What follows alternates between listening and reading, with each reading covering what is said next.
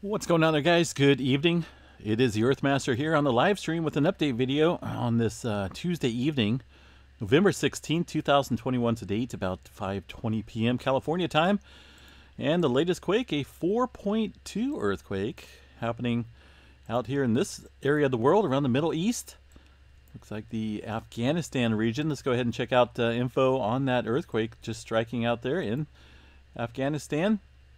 There's the latest map here from the USGS showing that 4.2 earthquake in Afghanistan. Pretty deep movement here in this region, at 201 kilometers below the surface for that deep earthquake.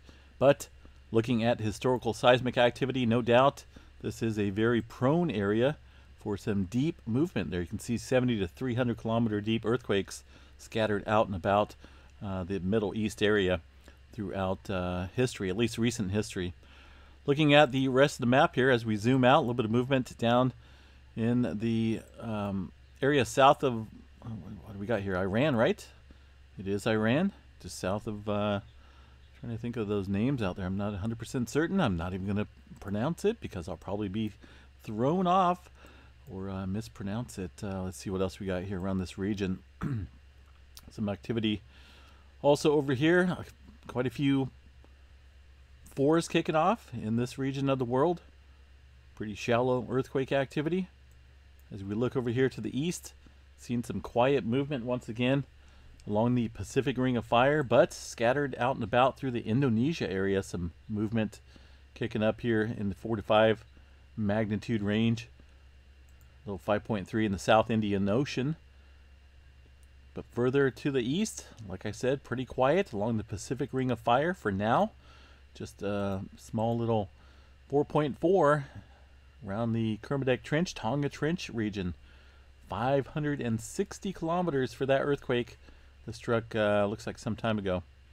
So overall, looking at the general activity here along the Pacific Plate, very quiet. Movement throughout the South America region, quiet as well. We did see a little increase in earthquake activity in the South Sandwich Islands, with a 5.0 earthquake, the largest quake in this little cluster, or at least in the two earthquakes that struck within the last 24 hours. This one here into the subduction zone at 57 kilometers below the surface. Movement up here to the Middle America Trench region off the coast of Guatemala, El Salvador. Some movement. Looks like 4.8 and a 4.2. Nothing significant at the moment in that region. Up here in the North America, United States area, we did have a little earthquake along the, let's see, that's a 2.7, pretty shallow earthquake there just west of Clear Lake along the Macama Fault. Ukiah up here, Willits Well up to here to the north, 2.7, pretty shallow. It says negative 0.4. Rest of Northern California looks quiet in the 2.5 department. We do have to go to the all magnitudes so we can see this microquake activity out here. Pacific Northwest, awfully quiet. Just eerily quiet, to be honest. Did see some further movement off the coast of Northern California, off the coast of the northern part of the San Andreas Fault. We haven't seen too much activity here in quite some time. Near Point Arena, California, 1.2 actually looks like a couple 1.2s kicking off there, somewhat deep off the coast of Manchester, Point Arena. As I mentioned, the San Andreas Fault system runs up here, northern end of it. There's the earthquake there around Ukiah. It's kind of odd here. We're getting a little bit of movement inland following that earthquake activity out here. So definitely some pressure here in Northern California. How much remains to be seen. Some activity northeast of Cottonwood, Shingletown area, 1.5, 18 kilometers. Some deep earthquake activity there. And also some earthquake movement near the Antelope Valley region and over here around the Long Valley supervolcano, just outside of it there, south of Mammoth Lakes, where they had a 3.3 earthquake as well, shaking things up there on the eastern crest of the Sierra Nevadas. Ridgecrest seeing some movement there along that fracture area, and also over here around the Santa Barbara area. It looks like some movement there within the last hour, including a 2.0 near Montecito.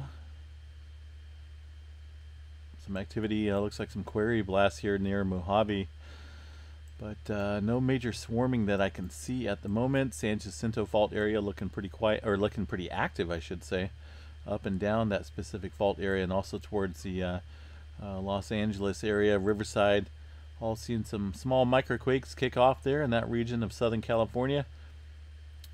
Swarming, not a whole lot of swarming there in Southern Cal, just some, as I mentioned, some activity kicking up as we work our way up into the Intermountain West regions. Cedar, around the Cedar, Utah area, still seeing that swarm of earthquakes, and they're still on the negative side. I still can't figure that out, why these things are negative, unless most of the time, regardless if these are in the mountains or not, this would be in relation to how far below the surface is. So I think it would account for the elevation in the mountains, but you never know. I have to see what's going on with that. Either way, still looking at a swarm of movement over the past week in that area. Just seen a little bit of movement here. It's been relatively quiet over the past couple days in this region, but today definitely a larger uptick in swarming for the Utah area. Yellowstone National Park. Let's go ahead and check that out here real quick as we check out the seismographs. Not a whole lot. Some interference over here along the Denny Creek West Boundary area. There's not any type of movement whatsoever. And this here is just some technical errors, obviously. This was indeed some activity, you know, whether it's volcanic or earthquake related. We would see that show up significantly on other stations here, but looks like it's definitely blown out of proportion here, and some type of interference. This here that is showing up here on the Madison River, Purple Mountain regions, look like it's wind related.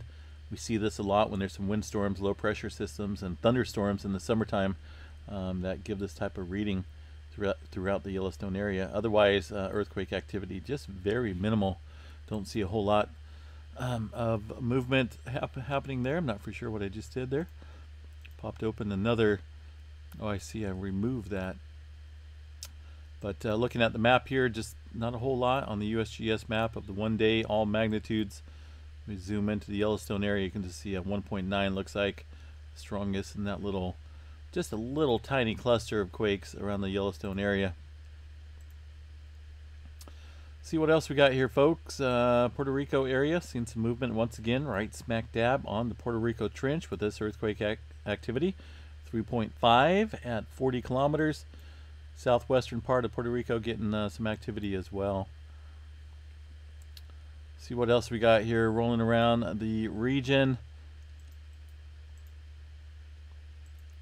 There was a little article put out here on La Palma. Things look as though, at least as far as this statement goes, looks like things are kind of calming down a little bit. Not a whole lot of significant change at La Palma. Not for sure where that went to. I kind of lost it there. I did have an image of it, little report that was put out, but looks like seismic activity kind of increasing, but no end in sight to the activity there at La Palma. Looking at the USGS map, they don't show anything as far as earthquake activity goes. I need to go over here to the EMSC model to get a better view of this region. Let's see if we can zoom in here. There was a 4.2 Canary Islands. That was today, 36 kilometers. Let's see if we can zoom over here to this side of the map and get a little bit more detailed list of activity.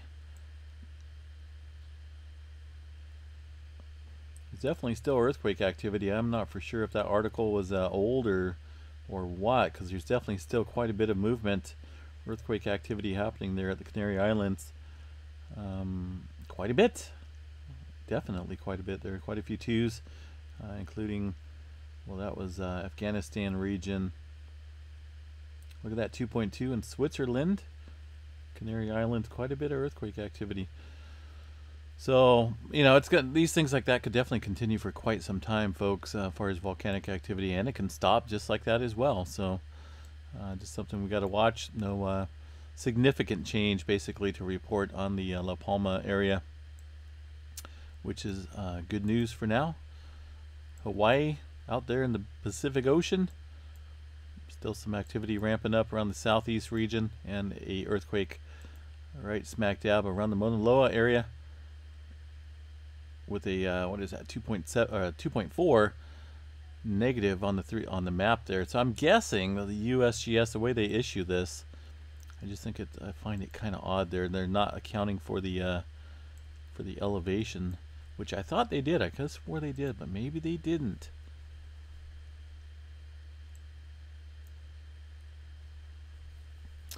Anyway, what else we got here, folks? A tremor map. Let's go ahead and check that out. Right now, 0 epicenters. 0. Kind of an odd deal going on at the Cascadia. Things just kind of quieted out. Things on the sun quieting out as well. Nothing really to report on the 3-day geomagnetic forecast. Looks pretty minimal. And only a C-flare threat of 15%. All KP indexes and stuff looking pretty quiet for now. So we'll see if the sun wants to wake up again anytime soon.